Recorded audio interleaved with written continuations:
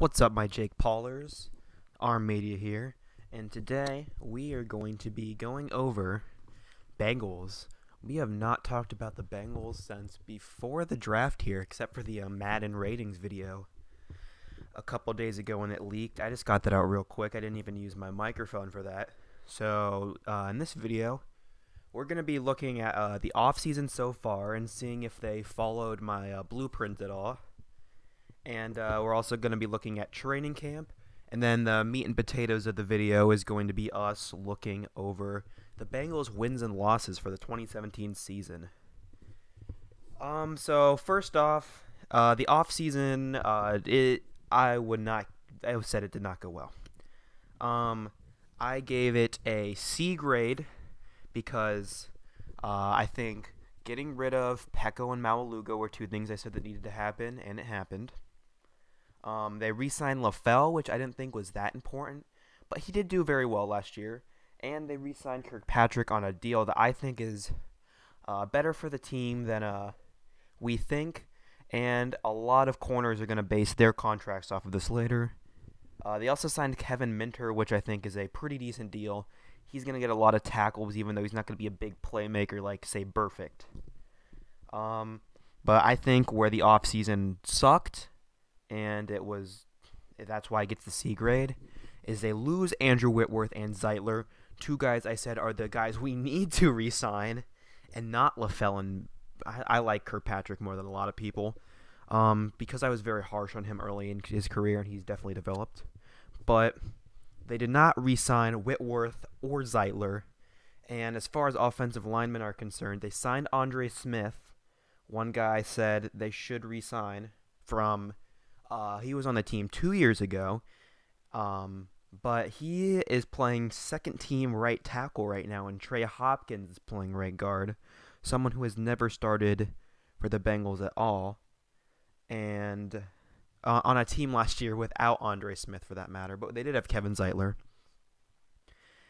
And they got J.J. Dialman in the draft, or Dialman, I don't know how to say his name, because he's not that good of a player.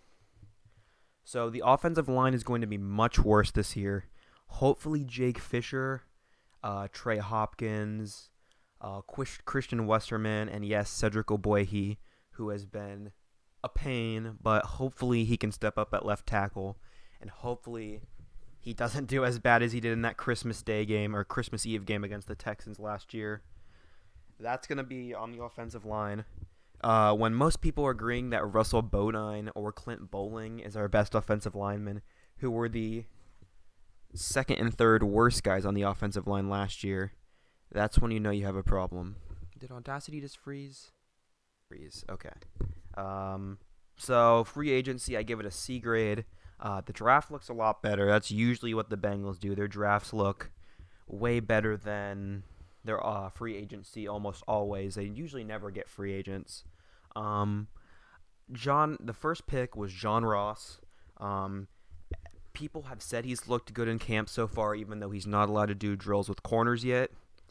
But I'm very concerned with his injuries, and I did not love the pick, and I still don't love the pick until John Ross really plays.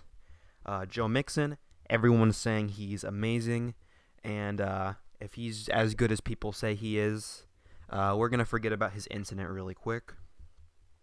Third round, Jordan Willis. Everyone's saying he's a value pick.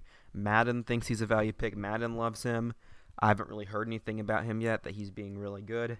So hopefully he can go to that end position for Michael Johnson, who's at the end of his career, and he can fill in just fine. Carl Lawson.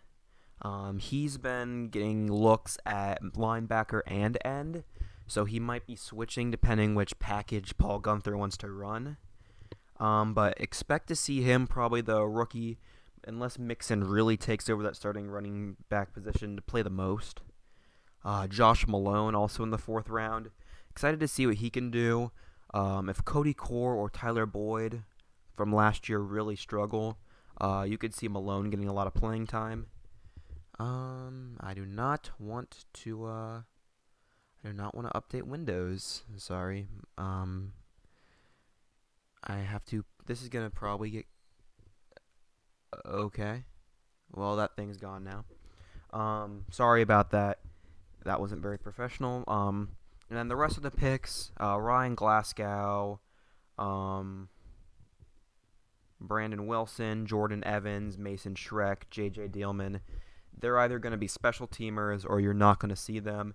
Then finally in the 5th round, the kicker, Jake Elliott. He should win the kicking battle, but Fat Randy Bullock is not going away yet. So that's a bit concerning if he can't beat out a guy who blew a game for us last year on a missed field goal. We need that kicking game to turn around. So I give the draft a cautiously optimistic B+. That's going to be a theme for this Bengals team the whole year for me. It's cautiously optimistic because it could easily be a 5-11 season. It can easily be an 11-5 season. It's just what we get out of this team. There are huge values in the second and fourth round, and second, third, and fourth rounds. But I love those. I love those picks. But John Ross seems like a risk at 9, and there was no offensive lineman addressed at all in the offseason except for Andre Smith and a 5th rounder in this draft who is a center. Probably one of the more solid positions, even though our center's not good. All right, so that was our little 6-minute offseason recap. So now let's jump into the training camp news. There's a couple headlines here, and we're just going to go through them real quick until we hop back into the picks, or hop into our picks for the year. No one can cover A.J. Green at all. All the corners look like freshmen, high school freshmen guarding him. No one can stop him. I don't know if that means we all know A.J. Green's that good, but we see that he has a chip on his shoulder after his injury. If you watch clips of Joe Mixon, he seems unstoppable. They showed clips of him and Jeremy Hill running the exact same plays. Hill picking up about 3 or 4 yards and Mixon busting through for a touchdown. Big headline kind of coming out of training camp, kind of before it, is that Pac-Man Jones is going to miss the first game. I think he should have been suspended way worse for what he did. So we're going to get Pac-Man Jones back after the Ravens game. And then another kind of concerning thing that happened is yesterday at camp, Vontaze Burfict got into he tackled Giovanni Bernard low, even though I think he kind of slipped. He was trying to get him for the hip. But the point is, this was a non-tackling drill, and the running back coach and Tyler Eifert were not too happy about this tackle on Bernard. Bernard says the two of them laughed it off afterwards, but the whole team got into pretty much a shoving match afterwards, which is not something you want to see from a team, especially because if they lose control on the field, like against another team, they can't even control themselves against each other. So that's a bit of a problem. We need this team to gel together. However, Burfict and Bernard, they're all good. The one thing I'm concerned about is that Marvin Lewis just said it's a waste of time, which is, well, yeah, of course it's a waste of time, but you're the head coach, and you need to break things up, and it's concerning. And he seems like he is way too relaxed about everything and could not care less and is just saying very obvious things. Maybe that's just Marvin saying things to the media that he wants to keep everything a lower profile, especially after an incident. But I think it's just him being incompetent. If he wins a playoff game this year, I'll take everything back I said about him. But we're far, far away from a playoff win, this team. Other than that, John Ross is looking better, but he's still injured. Giovanni Bernard and Tyler Eifert are both back to 100%, and George Iloka will be out 3 to 4 weeks, but should be ready to go for week 1, even though we will not see him in the preseason at all. Everyone has had high praise about rookies, Carl Lawson, Joe Mixon, and John Ross. The players have said that. And the O-line still looks bad. There's a clip going around. I can't find it anymore. But it's Carl Lawson flying by Cedric Ogbuehi. And that is a bit concerning considering Lawson is a rookie. And this will be Ogbuehi's 3rd year. So you really don't want to see that. Imagine if he's flying by Lawson, he's going to have a tough time defending guys like Jadeveon Clowney, J.J. Watt, Von Miller, a lot of guys at the left tackle, or Whitworth is used to blocking, and Whitworth's gone now. So now we're going to go into our picks, my picks for the 2017 season. And I'm going to warn you here, I'm being very optimistic with these picks, and this is probably a little too high what's going to happen. But again, I'm being optimistic with these picks. Some of them I have losses that could be wins. Some of them are wins that probably should be losses, so let's jump into it. Week 1 against the Baltimore Ravens, I have the Bengals winning. This is the Bengals' first home opener in Andy Dalton and A.J. Green's career here, this is going to be their 7th year now? 6th or 7th year. Maybe it's been a while, though, and they have not had a home opener here in that whole time. They do not have Joe Flacco. They lost John Urschel. They do not have Steve Smith. They lost another left guard to injury. They lost 2 of their tight ends to injury, Max Williams and Dennis Pitta. This offense is going to be very bad, and I expect the defense to ball out against whoever they send out there, whether it be Ryan Mallett or if they decide to send Colin Kaepernick. Either way, I expect the Bengals to win this game, especially with no Joe Flacco. I have them going 1-0 to start the season. Week 2 versus the Texans, I have a loss. If Cedric Ogbuehi cannot block Carl Lawson right now, he will not be able to block J.J. Watt and Jadeveon Clowney, who might want to break Andy Dalton in half, especially after Dalton had his feelings hurt or whatever on the radio or TV, whatever, afterwards, after J.J. Watt called him the Red Ryder BB gun, which, whatever.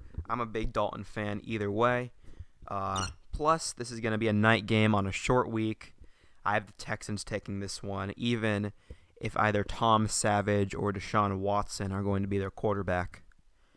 Next week, the O-line and rookies still have to figure things out in Lambeau versus Aaron Rodgers. I don't like the Bengals' odds in this game. Could be an upset, but I don't see it. Aaron Rodgers is better than the Bengals' defense, just alone. I'm going to say 1-2 Bengals next week. Cleveland. This one's closer than I think. They're at Cleveland. This could be a problem game, but it's very young into the season, and I think the Bengals get this one. It's going to be very close in Cleveland.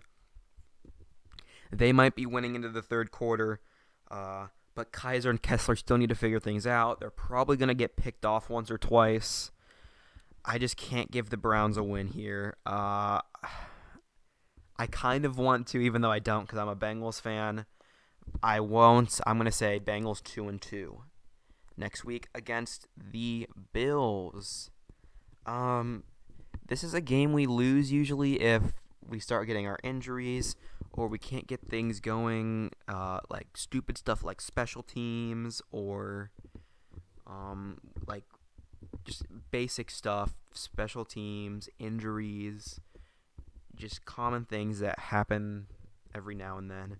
But I think our defense is enough to stop Buffalo, Tyrod Taylor has been tough for Cincinnati, and Shady McCoy and Sammy Watkins, who's possibly back. But I don't know if the Bills' defense can necessarily stop us. Plus, we're in Cincinnati. I just think the Bills' pass rush can't do quite enough.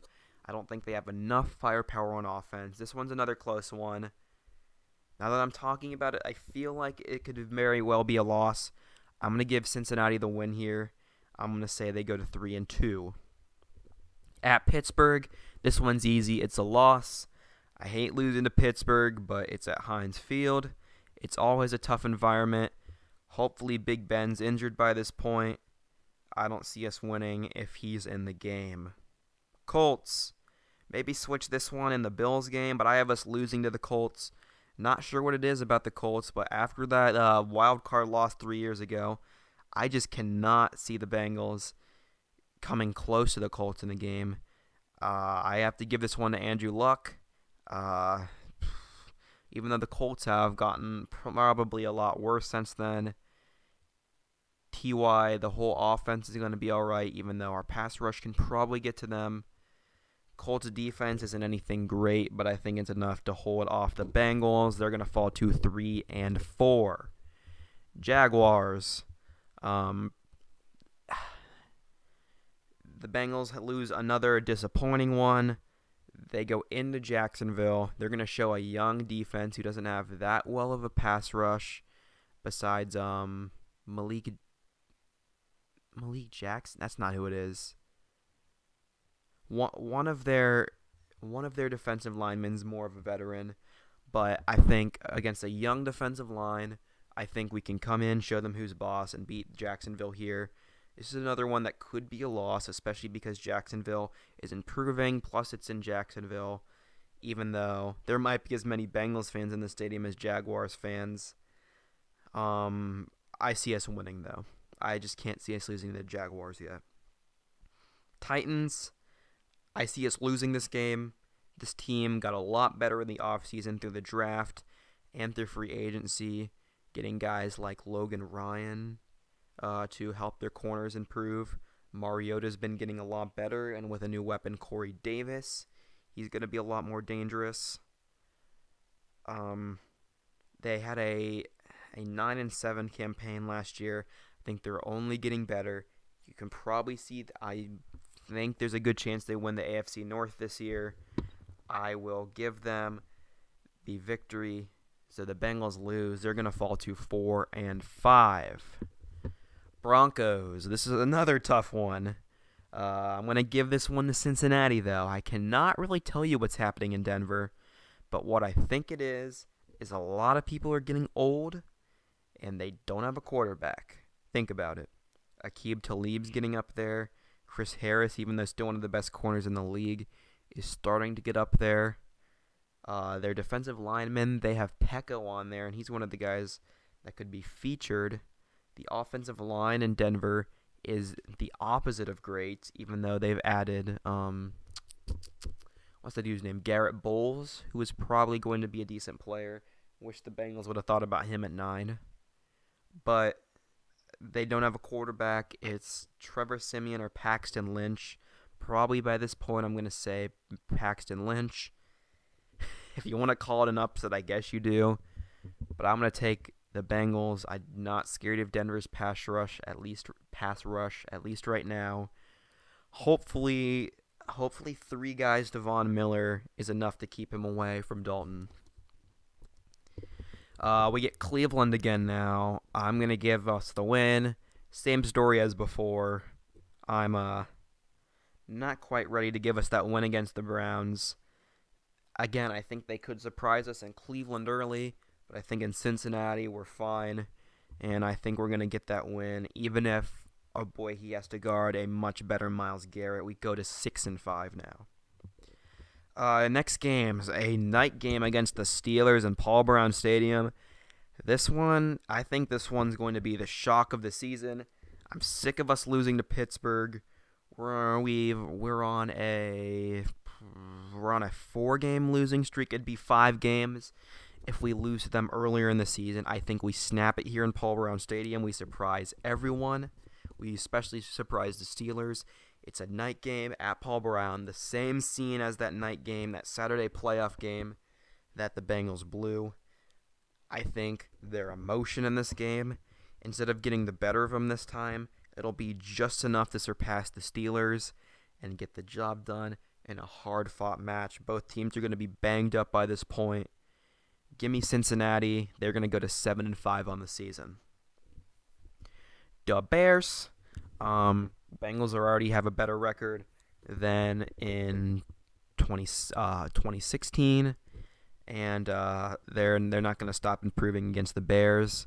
I think the Bears are going to be the worst team in the NFC this year. Yes, even better, or even worse than the 49ers, who I think at least have some pieces to work with. I think Brian Hoyer's pretty underrated, and at least they have a decent receiver in Pierre Garçon. Man, they did not pay like $15 million a year to Mike Glennon. Bengals go to 8-5. This one is another toss-up against the Minnesota Vikings. We play old Bengals coach Mike Zimmer, and I do not think the student is quite ready to surpass the master, or I guess you can say the master. I know it's not fair to predict injuries this early in the season, but I think by this point, Sam Bradford's probably out with an injury, and I don't think Dalvin Cook and Latavius Murray have enough to destroy the Bengals. I think the Bengals offense does just enough against the Vikings defense. This might be like a 9-6 type of game. Hopefully Jake Elliott can make some kicks, or Randy Bullock, depending who wins that battle. I think the Bengals go up to 9-5 on the year. Detroit Lions, Marvin Jones comes back to Cincinnati, and he's mad. He still doesn't have that playoff win from last year, and Matt Stafford and him are going to show the Bengals defense who's boss. But Andy and AJ also want to show the Lions defense who's boss. But I think Andy Dalton's going to be sacked one too many times, and I think the Lions are going to get this one done with too much of a good offense. The Bengals will fall to 9-6 here.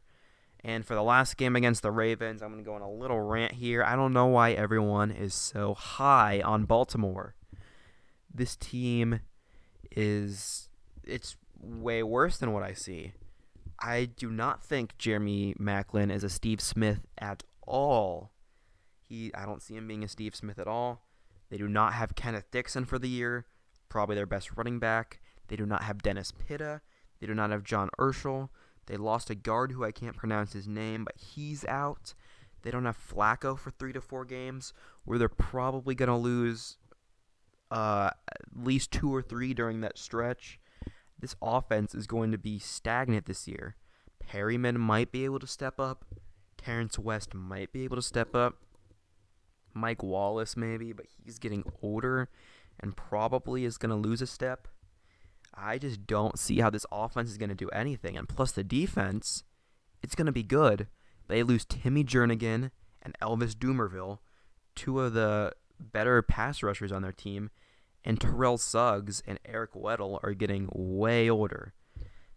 They're going to need the rookies to play like 3rd or 4th year players to even have a chance for this team to make the playoffs, in my opinion. John Harbaugh is a good coach, but Joe Flacco is an elite, and he's going to be out for 3 to 4 games. The offense and the defense both got worse during the offseason, in my opinion. I don't see this team going much anywhere. I see the Bengals going to 10-6 at the end of the year. What does that mean? I think 10-6 again is being very optimistic. Sorry, I got a call from my mama there. But yeah, that's the entire season. I think that's 10-6. That's optimistic. They could be better than that. Probably going to be worse. Is that good enough for the wild card? Maybe. The AFC West and the AFC South are going to be really good this year. And maybe even the AFC East with the Bills and the Dolphins. But even if it's not good enough to make the playoffs, you see a team with a 4-game improvement from last year, 4 more wins than last year, with a much younger team. They lose a lot of veterans from last year, but with the offensive weapons, I think 10 wins is definitely possible. So that's my prediction for the Bengals this year, 10-6. Don't worry, we're going to be talking about Bengals preseason, and if not the preseason, definitely the regular season games throughout the year. Thank you guys for tuning in. The Hall of Fame game is tomorrow night. I will probably not be watching it because I could not care less. But when the Bengals preseason starts, I will definitely be excited and ready to go. Again, thank you guys for watching. If you enjoyed the video, like, comment, and subscribe. And until next time, guys, peace.